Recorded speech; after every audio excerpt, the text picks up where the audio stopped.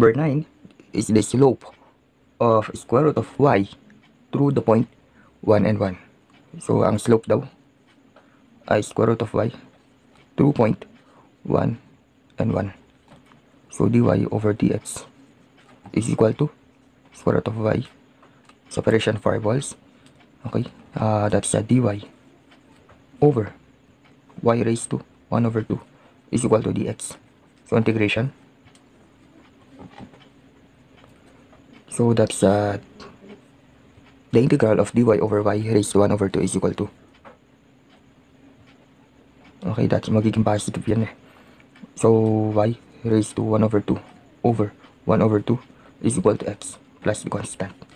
Okay, substitute natin yung value ng 1 na x and 1 ulit sa y. So, y raised to 1 half is equal to 1 over 1 over 2. So, magiging to lang. 2 is equal to, ang x natin ay 1 plus c. So, c is equal to 2 minus 1 is 1. Okay, let's rewrite the equation. So, 2 is square root of y is equal to x plus 1. So, this is the final answer sa number 9. Or, pwede nating erase yung equation natin sa 2.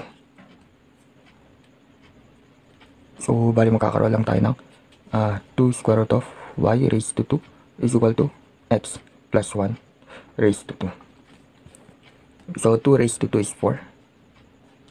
So, square root of y raised to 2 ay y is equal to x plus 1 raised to 2. So, ito na yung simplified form na, no? So, probably this is also correct.